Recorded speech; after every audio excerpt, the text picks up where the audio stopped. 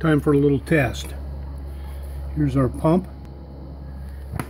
Here's our test rig. Here's our pressure gauge. Here's our trusty kilowatt that's measuring the input of our switching power supply. We're running 123 volts and we have 7 watts at idle. Here's the switcher power supply, and has a fairly impressive output, and it's got this cute little voltage display, kind of like that. And we're going to try driving our 24 volt DC pump. So here we go, and the idea here is to note the watts of power into the DC converter in order to drive the pressure to any given point. So here we go. Turn the pump on.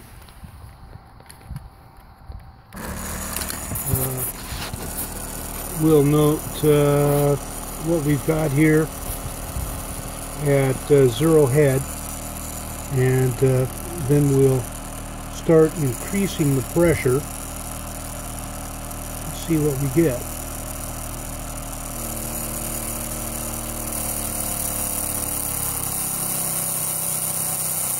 So here we've got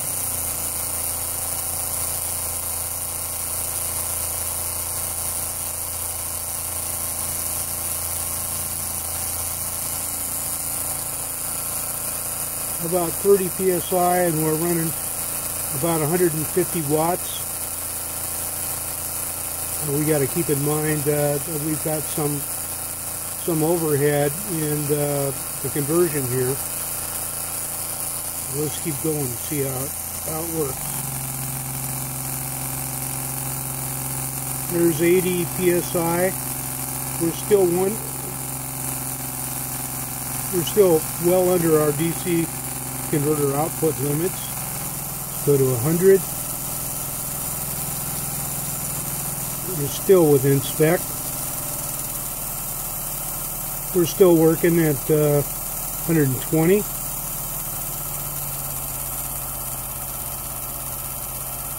We're still working at over 160.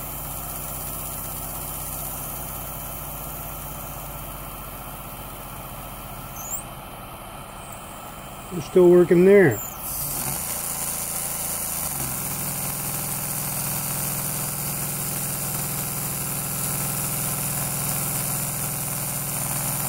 So let's go look at no head water supply. There we go. Now let's kick it up to about,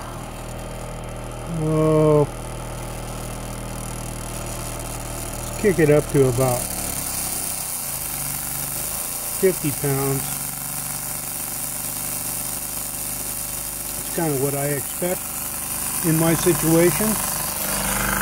And we have a lot less water, but still quite useful. I'll take that long to fill the pressure cage back up when it kicks in. And again, that's about 150 watts, working easily over 150 psi. Looks pretty close to 55 psi. So anyway, that's what the cheap eBay pump does.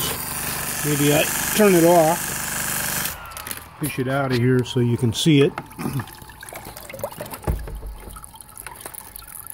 How well it works, how long it lasts, I guess that's pretty variable depending on a lot of experiences. Some people really find it useful and reliable, and others didn't.